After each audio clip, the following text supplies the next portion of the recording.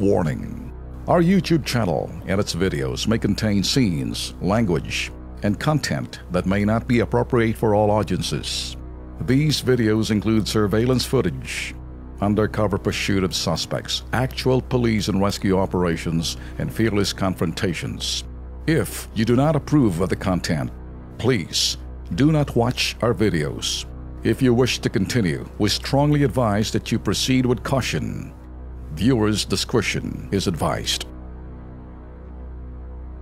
Isang delivery van ang nakaatras ng kotse, pero ang driver nito iwas pusoy sa pananagutan. 8 ng Agosto, habang minamaneho ni Rose Ann Panganiban ang kotse ng kaibigan nito sa kahabaan ng Elisco Road sa Barangay Kalawaan, Pasig City.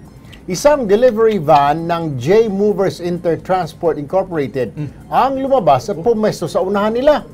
Laking gulat ng magkaibigan dahil ang nasabing delivery van biglang umatras na naging dahilan upang mayupi ang kotse na dala ni Rose Ann. Pero sa nangyari, ang driver pa raw ng delivery van ang nagalit sa kanila. Nakilala nila ang driver na si Jason Villarreal Acuña. Base sa police report, malinaw na umatras ang delivery van na naging dahilan upang mayupi ang kotse ng magkaibigang Rose Ann at Sherwin. Kahapon ay nakapag-file na raw sila ng kasong reckless imprudence resulting to damage to property kontra sa driver ng delivery van. Gusto sana ni Rose Ann na mabayaran sila sa mga nagastos sa pagpapaayos ng sasakyan.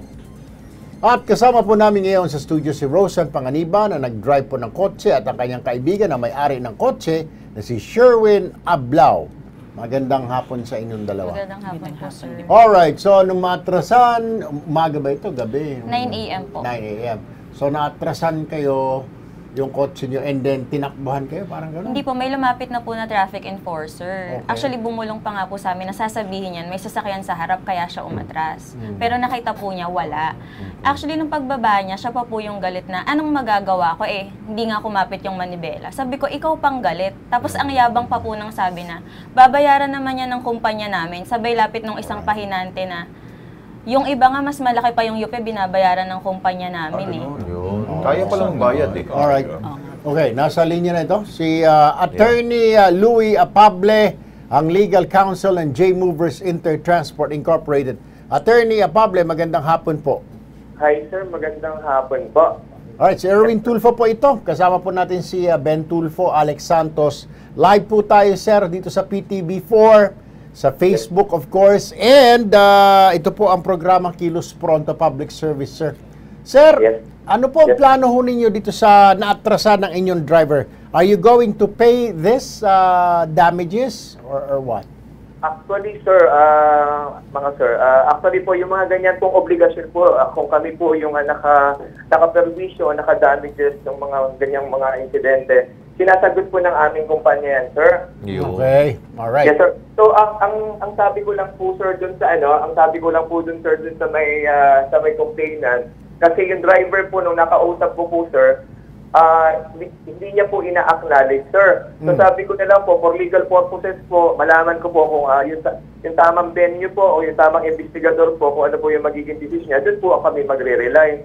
So, nung katulad po niyan, kung lumalabas po dun sa police report, na kami ang may wala akong problema sa amin, sir. Kasi nung sinabi po nung ng aming driver na hindi niya ina-acknowledge, sir, yung incidente na yan. So, sa parte po namin, kailangan namin mag-imbestiga at mag-puri muna, sir. I understand, attorney.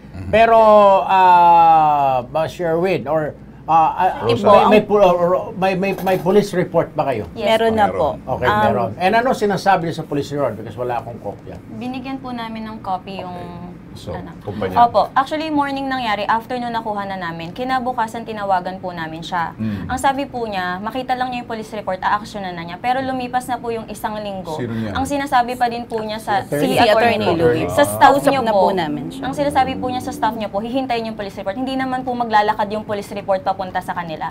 Attorney, sir, No, sir. ganito na lang, sir. Alam niyo ho, pasensya na kayo, attorney, ha? Pero pasensya na kayo sa bibig ko, pero hindi kami sanay sa dinidribble-dribble dahil hindi po kami basketball.